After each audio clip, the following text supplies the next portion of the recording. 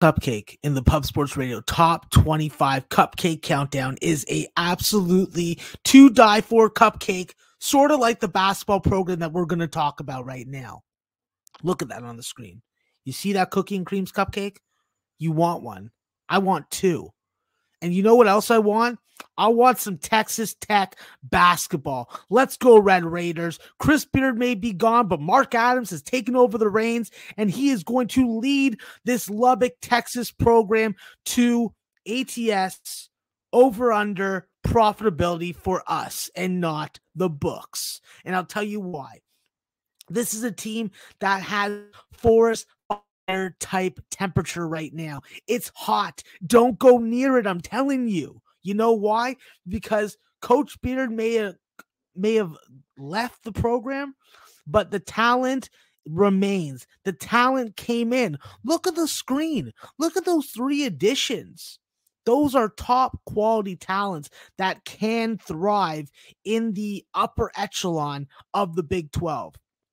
So, first off, let's salute Coach Adams on the great job on the transfer market. The outlook for the roster could not look any better.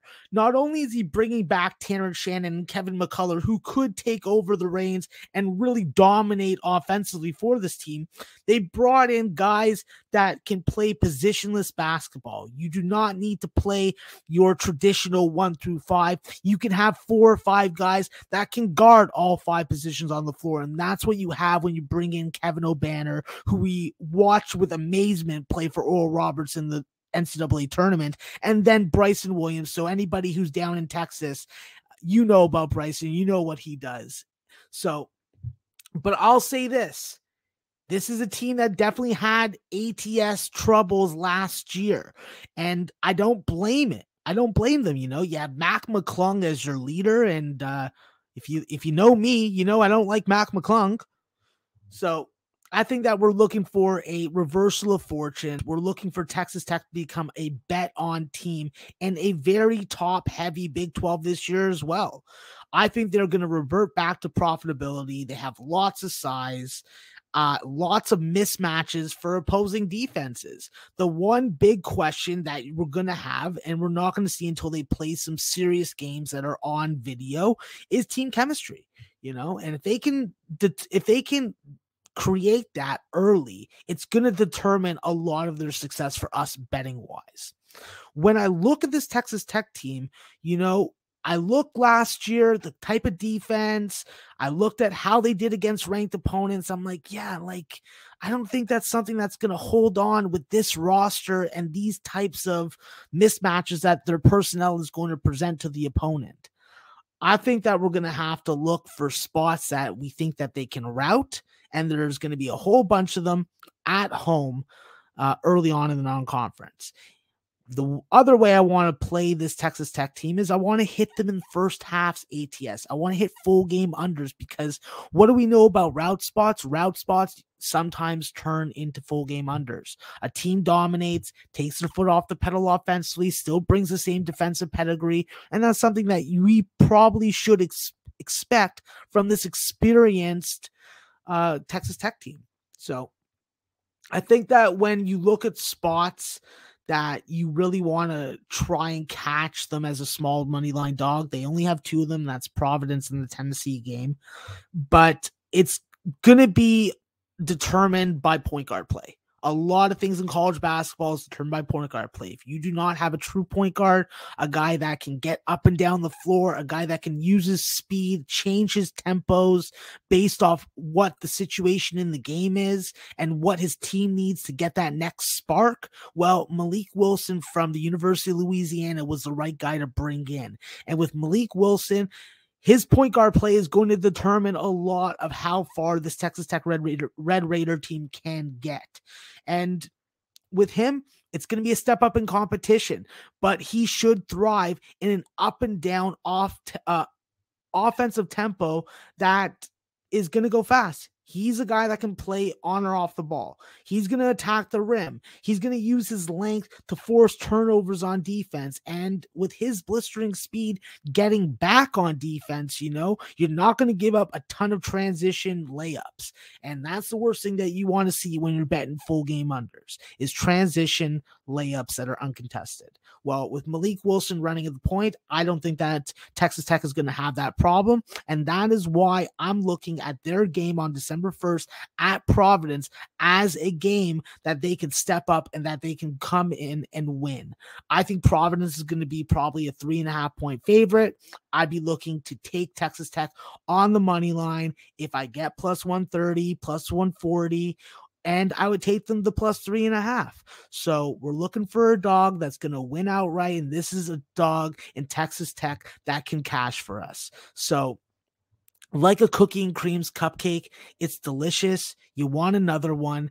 And I wish we had a bunch of these spots, but we just have the 2. So let's enjoy that cookies cream cupcake like we're hopefully going to enjoy a Providence upset at home. Let's get it. Texas Tech Red Raider style. The next cupcake in the Pub Sports Radio Top 25 Cupcake Countdown is one of the most delicious cupcakes in the history of cupcakes.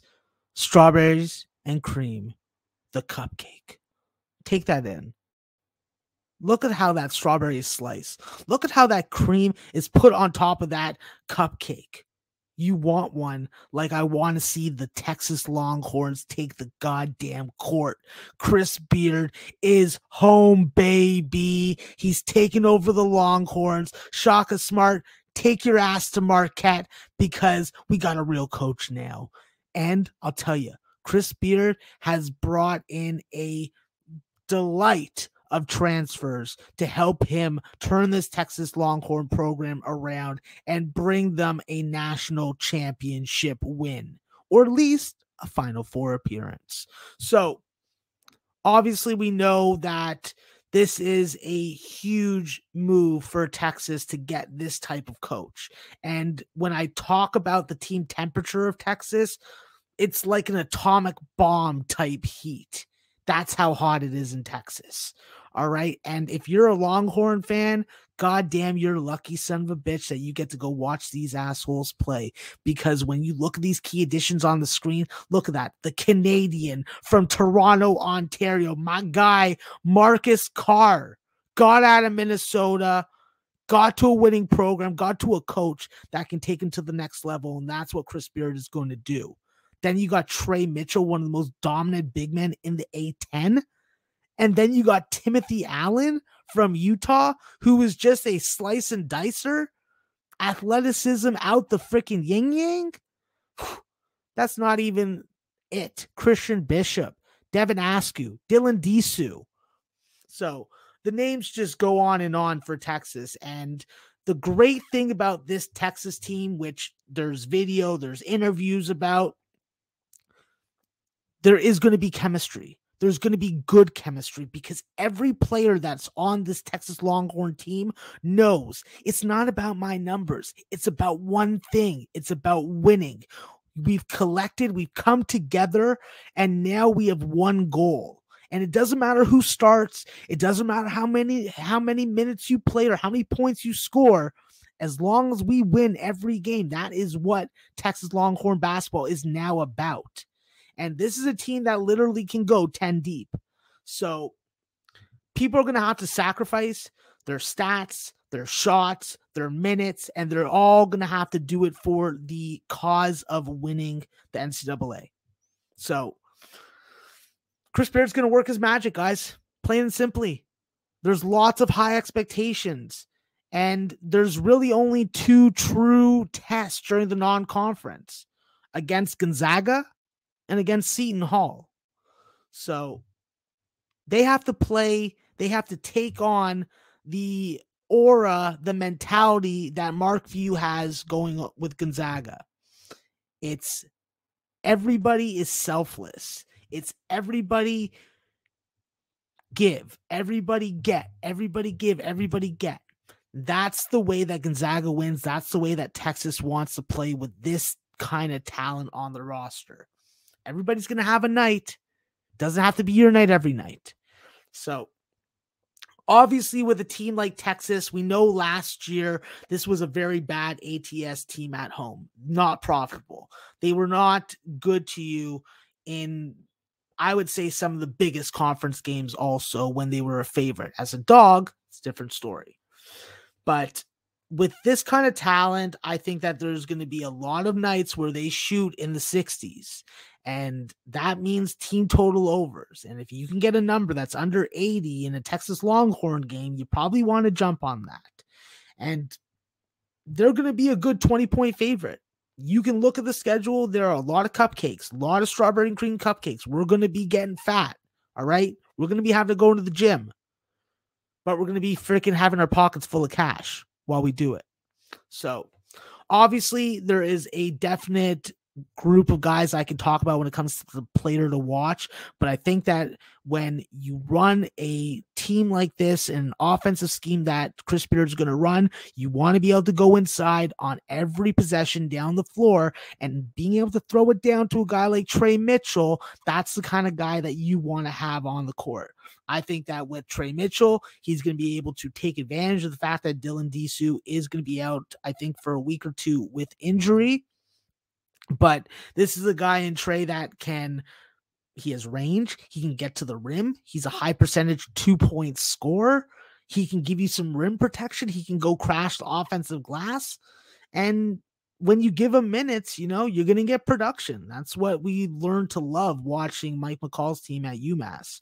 And I think that a game that you really want to look at jumping on Texas is a game that ordinarily would be a big rivalry in football. I don't know really how big it is in basketball, but they're going to be playing Stanford. It's going to be on a neutral court. I'm looking for Texas for a number less than 12.5, and I'll be jumping on that. I'll be going 5 units on it. I'll be going max play the day on it, because that is a game that I think Texas is going to fuck with their goddamn eyes open. So look for a Texas line less than 12.5. Look for a team total less than 76.5, and hopefully we can get a dub with the Longhorns. Okay, get your goddamn strawberries and cream cupcake and get your Texas Longhorn profits.